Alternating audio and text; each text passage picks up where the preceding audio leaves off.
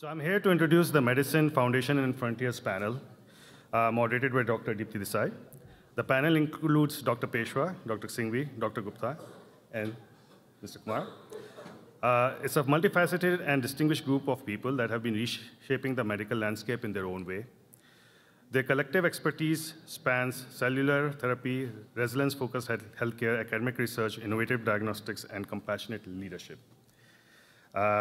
They and you will engage in the meeting of the minds to bridge the gap between the fundamentals of which the current medical field was built and the space age of the medical technology and practice they are working towards. Thanks to professionals like them, doing the work that most of us cannot understand, at least I can't, we can look forward to a brighter future. Please. Thank you. Can you guys hear us? I guess, yeah. So thank you, Rachit, for that introduction, and thank you to the audience for all coming here. Those that are sitting here in this room, and also I believe we are live streaming, so those that are present remotely. And the session is all on medicine, foundations, and frontiers. And today we'll be exploring the dynamic interplay between the established pillars in medicine, the old way of doing medicine, and then also the groundbreaking stuff that's happening, the innovation, which is the theme of this conference, which is innovation for a better world. So we'll delve into that essential knowledge that forms the bedrock, the core for care, and also we'll kind of cast a spotlight on some of the innovative trends and innovative technologies that are being adopted by some of our panelists over here, and that has the potential to transform healthcare. But before I begin, I just want to share some of the nuggets of information that I heard from previous speakers over here at this conference. And the first one was at our keynote given by Dr. Khosla, where, it struck me that, what he said is that we'll see tremendous societal change. We'll see a huge change in the next 25 years that has not happened in the past 200 years. And guess what's all behind it is technology, right? And he also said another very important thing, and he said that we'll see 10x growth, right? But without 10x the resources. So then that tells me, what are we all going to be doing then? So that's something to think about. And another thing that he said was that innovations, large innovations come from, and this was exemplified by our previous speaker here, large innovations come not from those that are within the industry, but from outside the industry. It's the engineers that are going to transform healthcare. And I have this panel over here that's filled with some of them, so I'm really excited to be talking to them today. And what we'll be talking about will be the adoption of technology in healthcare. It's the cloud, the AI, ML, the large models, the infra, and how it's being used in biotech, in life sciences, in digital health, in clinical trials, etc. So on this panel, I have thought leaders, fellow IIT engineers, some of which may be your classmates over here. Dr. Rahul Singhvi, he carries out actually manufacturing 4.0, and he'll talk a little bit about that. We have Dr. Madhusudan Peshwa, he's into gene editing, and he'll be talking about that. Dr. Amita Gupta, she's been transforming clinical trials, so we'll hear about that too. And we have Samant Kumar, who's developing a lab in the cloud. So I'm really excited about some of that, but we don't just want to hear from the people on the podium. We want to hear from all of you, the audience. And so I somehow thought there was a microphone here that you could stand and ask, but there's also an app. So we want your questions in that app. So as you're listening to them, start putting in those questions so that I can then look at them on my phone and kind of help get those addressed by the speakers. So as I know that questions will come in, so before that, I would love for this panel to introduce themselves and kind of share some of the work that they have been doing in healthcare. And I know we have limited time, so I would say if we can limit it to like maybe 3, 4, 5 minutes each, and then we'll have some questions coming in. So we'll start with Dr. Singhvi. Thank you. Yeah. Thank you, Dipty, and it's a great privilege to be here. Thank you, Ratnesh, for inviting me. And very happy that my wife, Anushri, is here, without whom I wouldn't be on this stage. So just a little bit about myself. I started my career about 35 years ago. I studied at IIT Kanpur, chemical engineering, and was very privileged to study here in the United States at MIT. And then I had about a 27-year period during which I went to large and small companies, Merck, Takeda, big companies and small companies. And about 3.5 years ago, I got a call from an old friend right in the middle of the pandemic and said, Rahul, we have a shit show. We cannot get any supplies because China is closed. And we got to figure out a way to change this. And by the way, this was something that Vinod Khosla mentioned this morning, is that one of the sort of key inflection points was that COVID-19 pandemic, which basically told us that the whole idea of globalization was a bit naive because it didn't factor in things like pandemics and geopolitical tensions that can completely ruin the whole supply chain. And so that led to the formation of this company, Resilience, to make supply chains more resilient, particularly the vulnerabilities around vaccines and antibodies that can be, if you don't have them, you can destroy the entire population. Yeah. So this is a matter of national security to some extent. But you, of course, cannot build a company to deal with episodic events like pandemics. So there has to be some sustainable reason to make a company.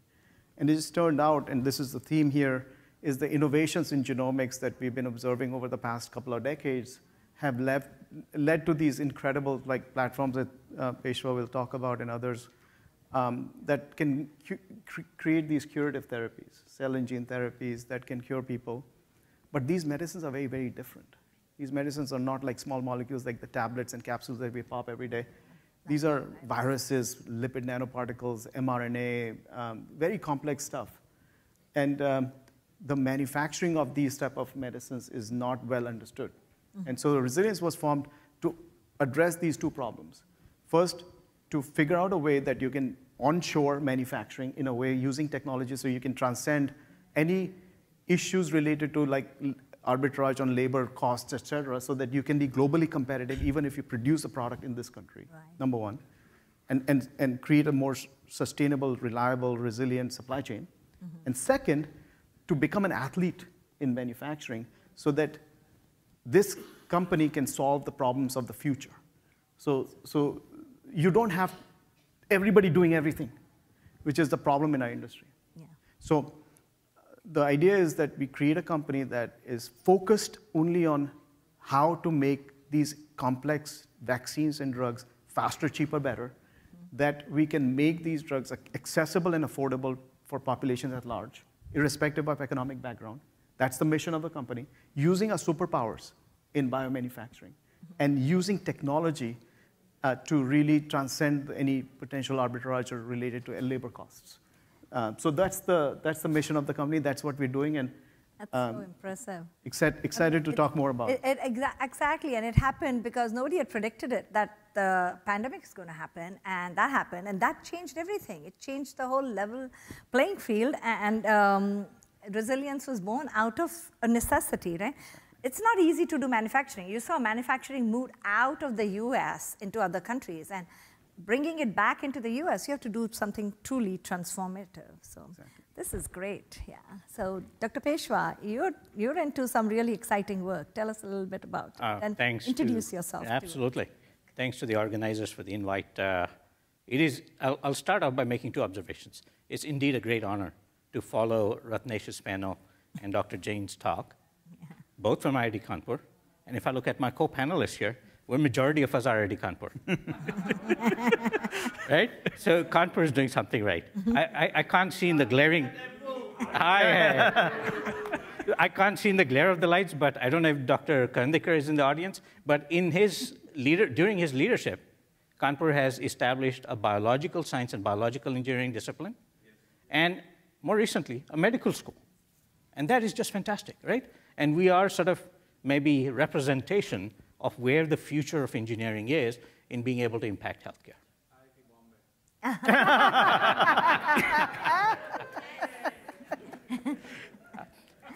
Now that I have the audience fully engaged. Nothing like a good fight between the campuses, right? So where I am right now, I'm with a gene editing company. It's called Tessera Therapeutics. It's based in Boston area. What we do is we use an all RNA-based approach without any DNA, without any viruses, to specifically, with high fidelity, processivity, and efficiency, make changes to the DNA of a cell. And why are we doing this? Essentially what Rahul talked about. We want to be able to fix the root cause of the disease rather than curing the symptoms of the disease, right? And so Dr. Jain's presentation talked about how disease biology is complex. You need to understand from a systems perspective who all the actors are and how can you pre-program cells or organs or tissues such that they will perform specific biological activities in spatial and temporal manner that leads to meaningful clinical benefit. That's the goal.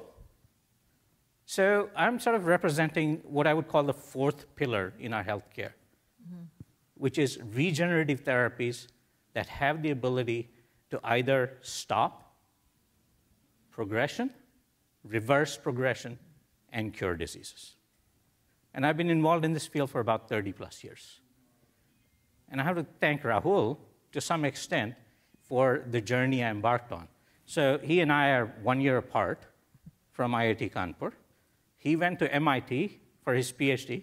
He also had an offer from University of Minnesota. And Minnesota was ranked #1 at that time. And I got an offer from the University of Minnesota, and all my professors sat me down. My head of department called me and said, Rahul didn't go to Minnesota. You cannot reject the Minnesota offer. So I ended up doing my PhD in chemical engineering from the University of Minnesota. And my basic training is in biologics manufacturing, but I got fascinated with using cells as drug products. So I trained with an islet transplant surgeon, a liver transplant surgeon, and what became my dissertation was to build a bioartificial liver as a bridge to transplantation for patients who were waiting for a donor organ to become available. And my supervisors decided to spin it out into a startup company. So I was the startup company for 1.5 years. And in the late 80s, early 90s, I was involved in raising seed money, filing IP, hiring a CEO, filing an IND. Now keep in mind, the FDA did not have guidance or regulations for cell therapies until 1997. So that was a fantastic learning experience, right? So as a chemical engineer, what do? You go back to basic principles. You kind of logically construct sequences that you have to construct in terms of what execution plan you need to follow, and you execute on that. And I was fortunate after grad school, I ended up with a company called Dendreon. Dendreon's credited with being the first company to develop an active cellular immunotherapy as a treatment for prostate cancer. And I was fortunate to be involved all the way from ideation to commercial development of that particular drug product, which still sells a couple $100 million in annual revenues even today, 10 years plus post-approval. And that was a fantastic journey. And during my career, I've been involved in challenges on business aspects, licensing aspects, functional operation of P&Ls for multiple cell and gene therapy companies. I've been also fortunate to have friends who I've co-founded 2 companies with in the past. And that's sort of been my journey. One of the things Dipty asked me to talk about is the themes of the panel, right? When we think about cell and gene therapies, the last 6 months, we've seen about 6 product approvals in the US by the FDA. And it is fascinating to see that pace of development. But one of the things we have to keep in mind is, maybe this field is most exemplified by CAR T cells, if you've heard of them. Just because the efficacy profile is far greater than any known drug to treat oncology today. That's a very powerful statement, right? Now, when we think about this, there's 6 CAR T products approved in the US, 3 in China. How many of you know there's 1 approved product in India and a second in pivotal phase 3 development? Similarly, when you think about stem cells, there's a company in Bangalore called Therapeutics that has 2 commercially approved stem cell drugs on the market in India. So as we think about innovation, driving down cost of goods from a manufacturing perspective, creating global access, democratizing these therapies, there's a lot we're going to learn from our colleagues who are innovating alongside us in China and in India. And in the context of India rising, when you think about this, which is the theme of this conference, right? I would encourage all of you to look east, establish relationships, collaborations, mentor, invest, and help bring some of these really innovative drug products to the global marketplace. And that ties in with the current government's political will, ambition, regulatory support, and the infrastructure and ecosystem that they're creating from that perspective. The other thing that Dipty wanted me to talk about very briefly was this whole concept of AI. We are today in this world, and Samant will talk more about this, in the context of data and data-driven decision-making. And how do you go bigger, stronger, and faster becomes really a unique opportunity to disrupt the whole process of developing curative therapies.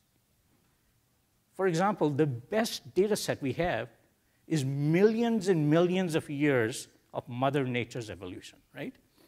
And so part of Tessera's technology, where I currently am, is based on actually mining DNA sequences to find these gene editing tools that are able to very safely and reliably change the DNA structure without cutting the DNA like what nucleases do.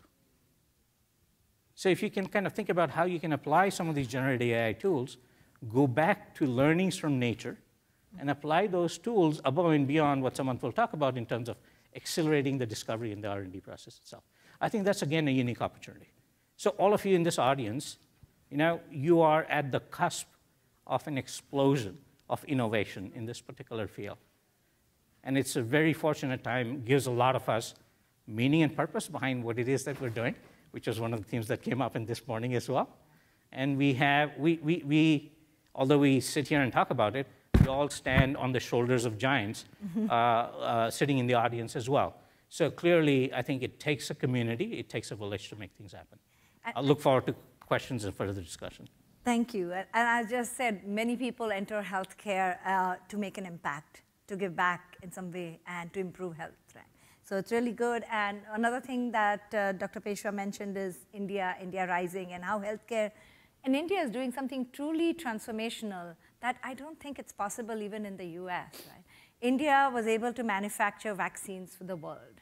India has been able to create a health stack. I don't know how many of you know about it. And in another session, I heard about UPI, right? And not many people know about all that. But it's really amazing what the government has been able to do for India, which in this country we can't do. That's why US has this very fragmented approach towards healthcare.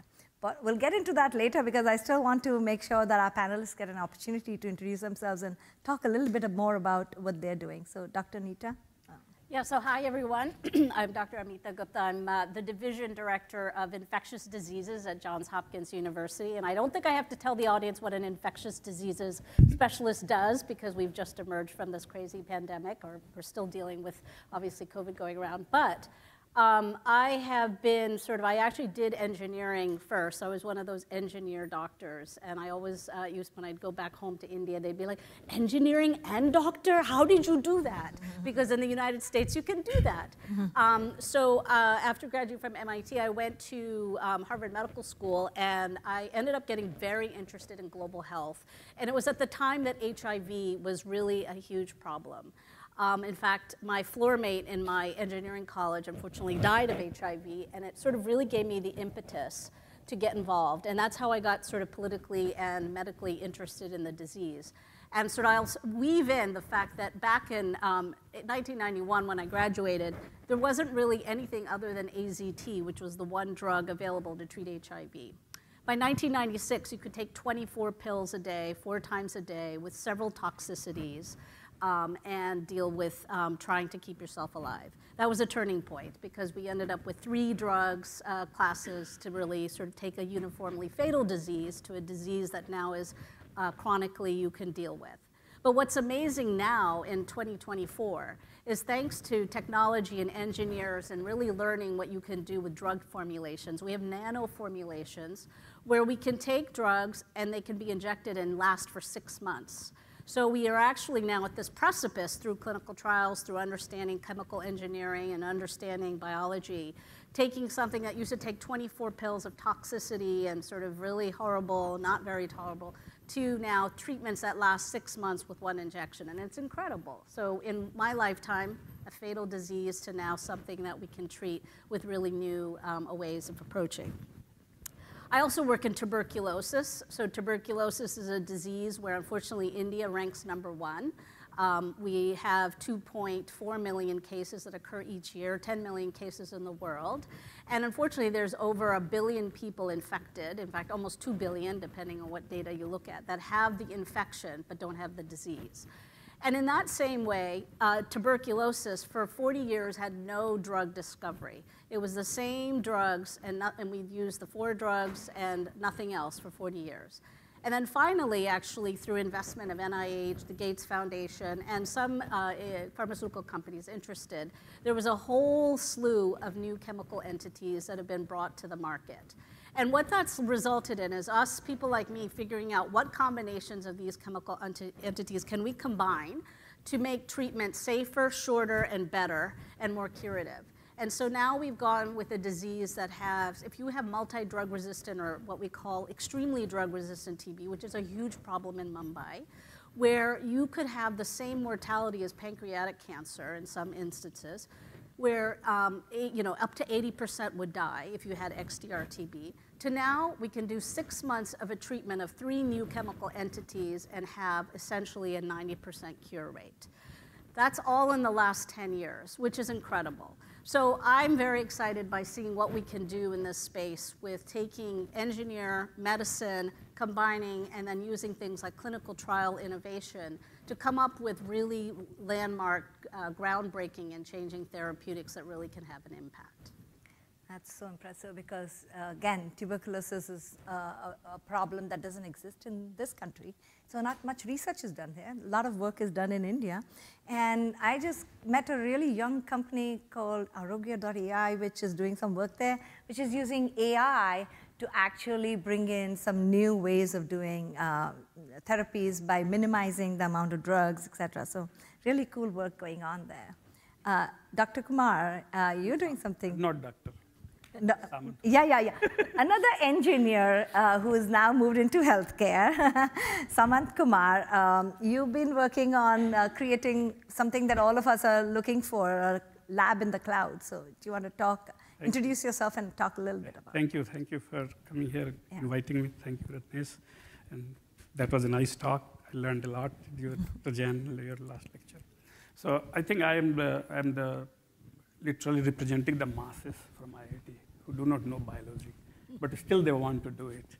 So my background, I did IIT, electrical engineering from IIT Kanpur in 1995 and graduated somehow.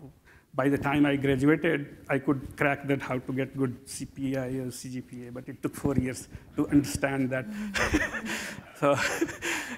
So it was very logical way somehow I came. After that, I didn't have the patience to do for anything higher. I just went into the field and do it. And I liked hardware telecommunication because I grew up in a village. Only one thing used to be there called radio, at that time in 1980s. And that was connection to the world. I used to listen all the radio, BBC, you just name it, Sri Lanka Broadcasting Corporation, Ceylon. You can't be heard. Oh, okay. Is it fine now?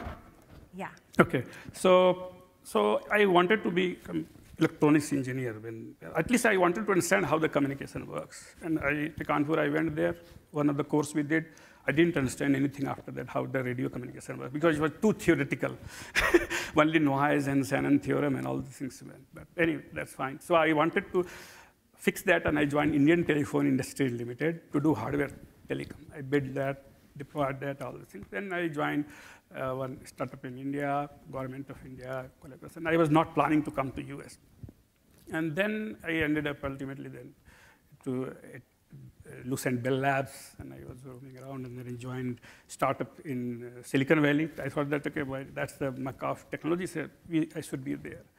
And then after that, I was there for TI, in the TI, making voice over IP system and all those things. And then after I started my own deployment in India, people are talking about India, so I always thought that India is there.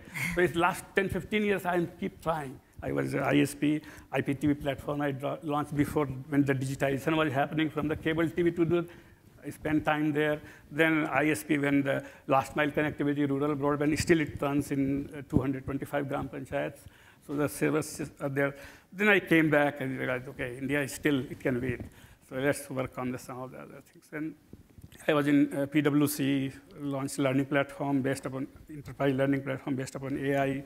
Now transformer and all the things are buzzword, but at that time people used to say it's like magic. But anyway, after that, but I have personal story for that one.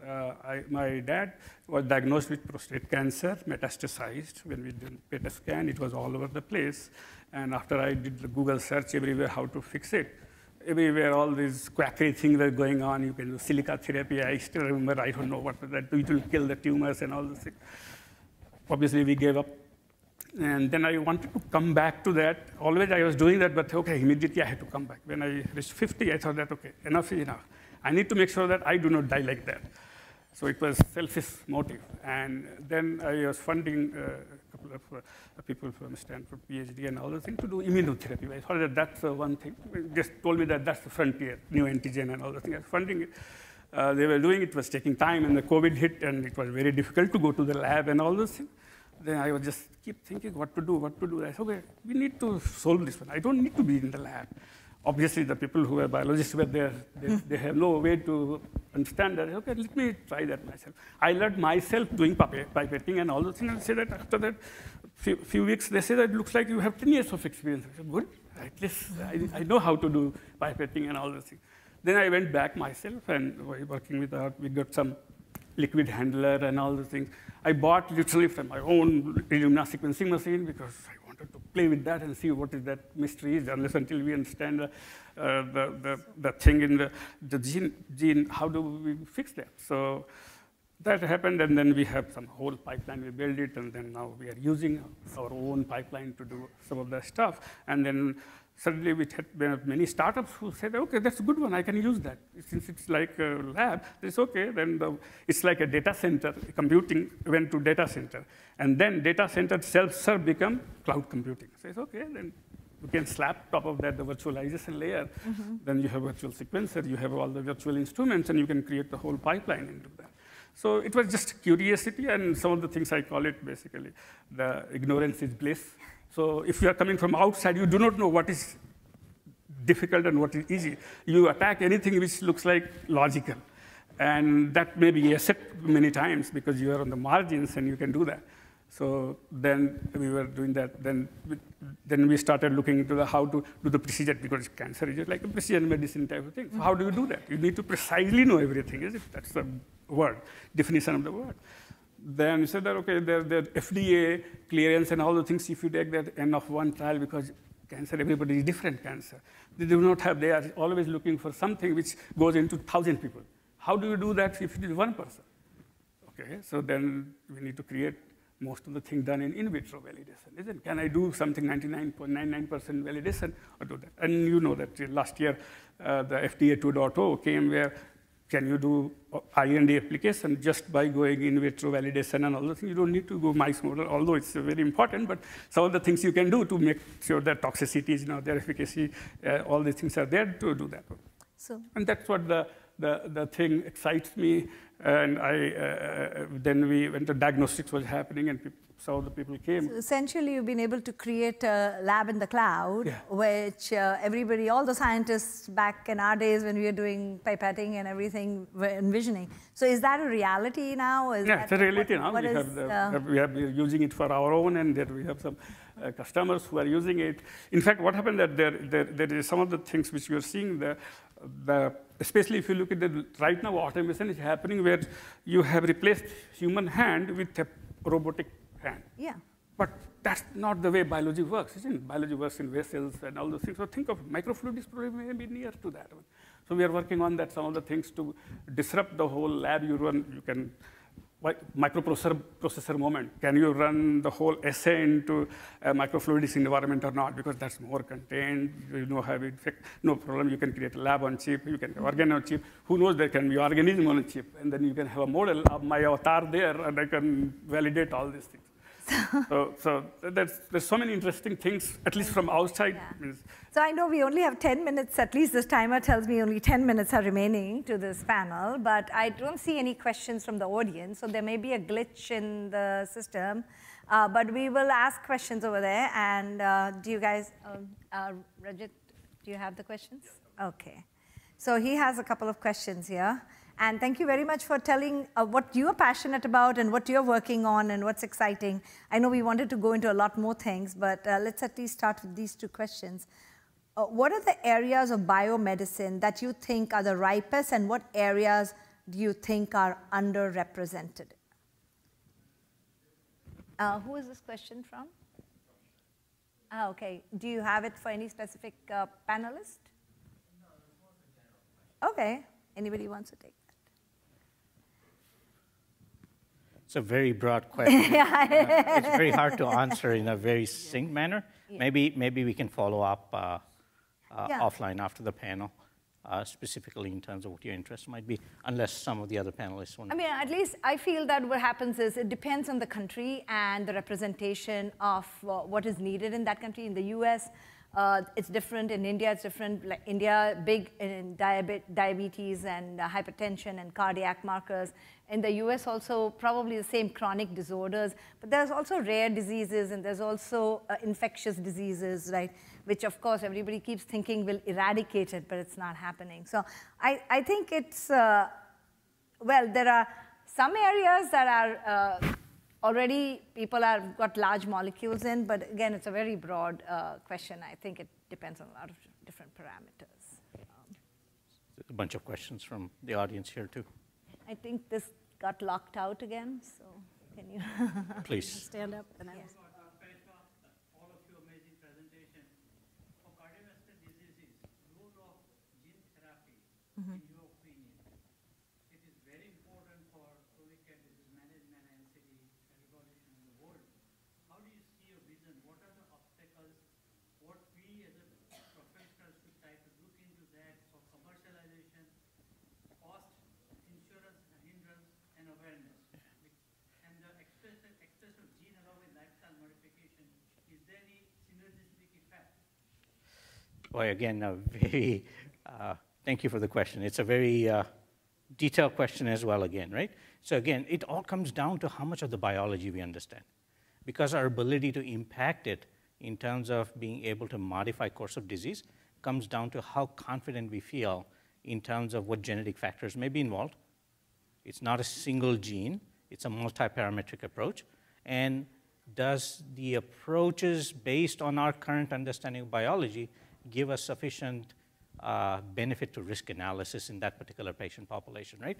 In cancer, if a patient is in 4th line, 5th line, it's going to survive 3 months to 6 months, it's a completely different risk-benefit analysis than, say, in cardiovascular disease, where the individual is very, very healthy and will survive for decades. Also, from the digital health perspective, I feel that we are actually approaching all these chronic diseases pretty late, right? We push it out. We should be more proactive. But the reason we can't be proactive is because we don't have all the data. The data is all fragmented and sitting in different silos. You have the payer data in one place, you have the provider data in another place, the pharma data in the 3rd place, the clinical trial data in the 4th place, and the systems don't talk to one another. There's a huge data aggregation issue. And in addition to that, the ecosystem issue too.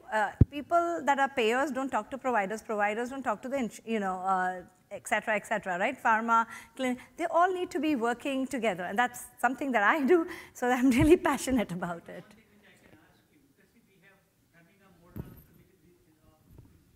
to predict 10-year survival for cardiovascular disease.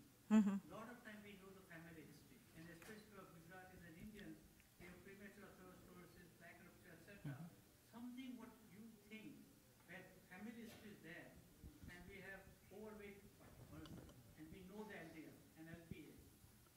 able to do something for chronic cases, rather taking statin every day, it can be one-time dose.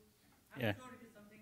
So maybe I can just quickly add. So there's a company called Verve Therapeutics. That they're looking at a gene editing approach to reducing cholesterol. The genes are known, and so they're giving these medicines one shot that can go into the liver and fix it. And so your production of LDL is reduced. So I think that's an example of what can be possible. Now, is it for everybody? No. It's going to be expensive, and only those people that cannot be served with the more tolerable and cheaper therapies like statins or PSKs or whatever they're called. Absolutely. PKSs. So it's just the tip of the iceberg. We need to understand more about the biology. Yeah.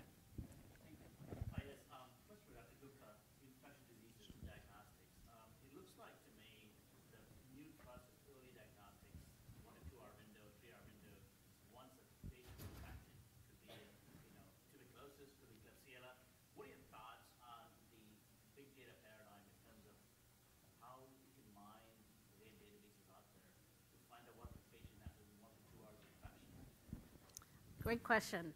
So the question was, what can we do diagnostically to rapidly diagnose both what the infection is and what big data uses there are? So I'll answer that in a few ways. So right now we're going through a revolution. You said one of the areas of biomedical medicine is diagnostics. There's just an incredible ability to diagnose in so many different ways, whether it's the host, the pathogen, or both. And so we're using all of those types of signatures to really better understand, one, if it's a virus, is it a bacteria, is it a parasite? So that's one area of big data. The other is using platforms, which can be, genetics, could be RNA, could be DNA, could be microfluidics. There's just a whole host of approaches to diagnosing pathogens.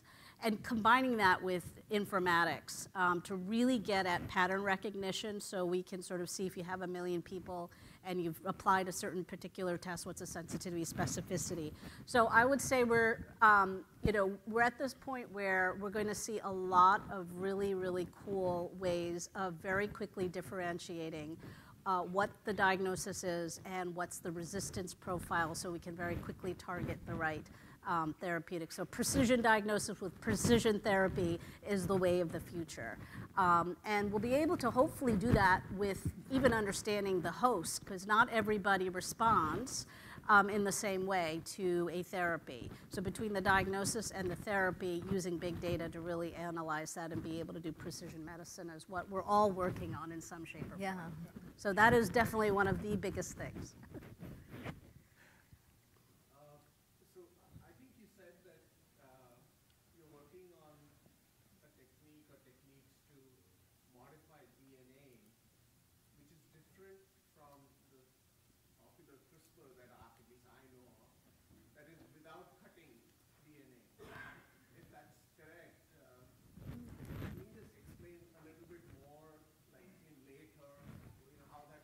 Yeah. And how effective it is, and why it may be superior or different from CRISPR. Yeah, so we're going to continue to see this exponential advancement in tools and technologies, right? So people were familiar with zinc finger nucleases and omega nucleases 20 years ago. These were very complex molecules to synthesize. It would take you like a year and multiple liquid handlers to actually make a single molecule that you could take forward, right, into testing and screening activities. Now, with the advent of CRISPR 10 years ago, what happened was high school kids could actually design the CRISPR molecule in a matter of a couple of days, right? So that led to this massive acceleration.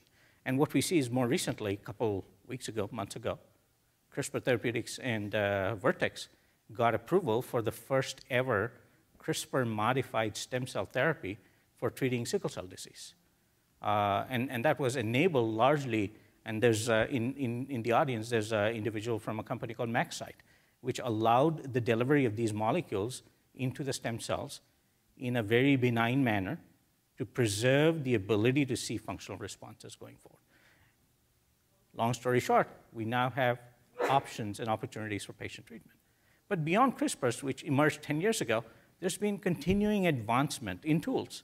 So now we have base editing, we have prime editing, and we have Tessera's technology that we call gene writing. Tessera's technology originates from a discovery made in the 1970s by Barbara McClintock, for which she was awarded the Nobel Prize. And it's based on looking at jumping genes in plants. And so there are a variety of retrotransposons of different clades that exist through the kingdom of life. And so Tessera has basically used bioinformatics to identify putative sequences, isolate them, design them, engineer them, and repurpose them to do what we want them to do, rather than to do what they naturally do. And I just want to add to that, that we're almost at the end of time, and who knows, from gene editing and to creating designer drugs, and not only designer drugs, you can extrapolate it to designer humans, right?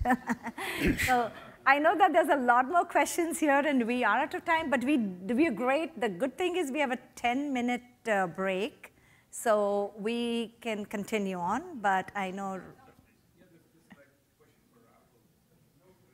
No, we can't continue on, so I guess that's what I'm hearing from back there. Yeah.